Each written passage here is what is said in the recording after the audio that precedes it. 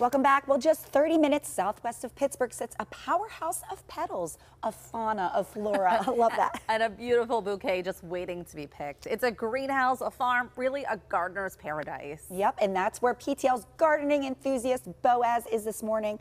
Boaz, we hear you love this spot. It makes a lot of sense because it looks very beautiful out there. So explain to us where you are.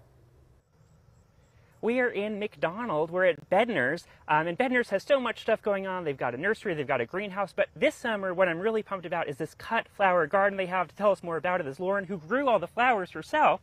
And they have this cool program where you can come every weekend and pick your own bouquet. That's right. So 11 to 3 every Saturday and Sunday, you can come and pick your own flowers. So you like pay at the front, you pay 12 for a small, 25 for a big. You get a mason jar, and then you get to fill it up with flowers. Yes, okay, absolutely. Well, let's go fill a bouquet with flowers. Right. We've got our small bouquet started over here. Yeah. And now we just walk into the field. And also, I do want to mention you've got like fruits and vegetables you can also pick back there. Yes, we've got fruits and vegetables that you can pick. We've got tomatoes, peppers, you name it. Okay, back to flowers. Yes, back to flowers. Okay, we've got these beautiful purple, pink, orange, and red orbs. So what are these ones? So this is called gomphrena, or globe amaranth. I've heard people call it gumdrops before. Okay, well, that makes sense. Yeah. So I probably shouldn't eat this. No, probably not. Okay, and would you say this is a good thing to put in here? Like, what is something to think about when you're trying to assemble a bouquet? This could be helpful for Daisy also. She's getting married soon. I don't know if you want to take some tips.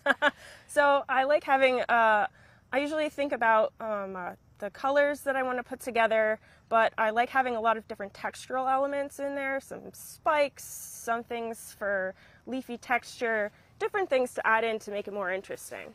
Okay, and over here, these are amaranth. Yes. Over here, which I guess I'd always heard of amaranth because it's like an ancient grain. Yes, it is. But it's also this crazy looking sort of Seussian flower. Yeah, it is. We've got it in a couple different colors here. I like this one on. We'll put this one in there.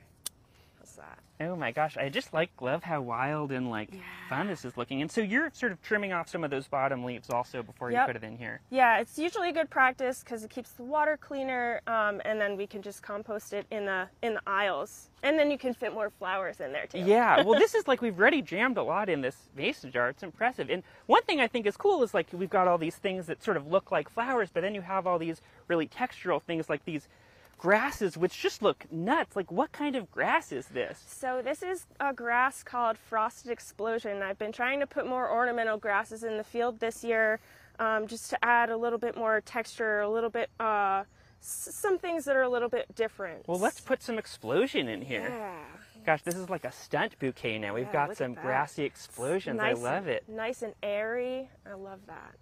And let's say I wanted to grow some flowers in my yard next year, which I do. And here's the thing, I'll be honest with you. Every year I grow some flowers, I'll be like, I'll cut these next year, and then I never actually have the heart to cut them because they look so nice in my yard.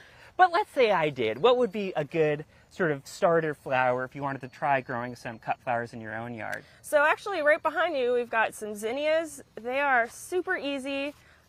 There's a lot of different varieties of cut and come again. You can actually get color mixes. It's really easy to start from seed.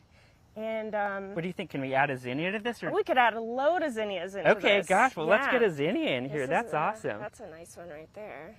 Gorgeous. Yeah.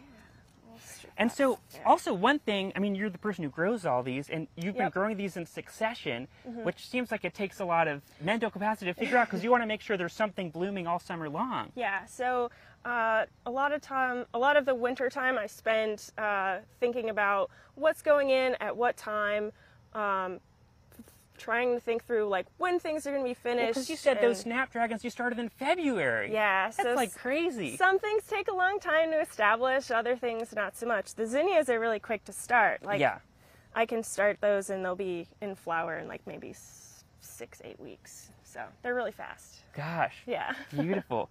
Well, Heather, Daisy, I don't know, do you have any favorite flowers? Is there anything we should pick for you while we're out here? Oh, honestly, they are so pretty, all of them. I really love dahlias right now, but what you're showing, the zinnias are so pretty. We love everything there. And of course, daisies, but I have to admit my favorite are orchids, which are really difficult to take care of. But that bouquet is so beautiful. Thank you so much, Boaz. Well, Bedner's Greenhouse and Arm is in McDonald, and they specialize in homegrown happiness.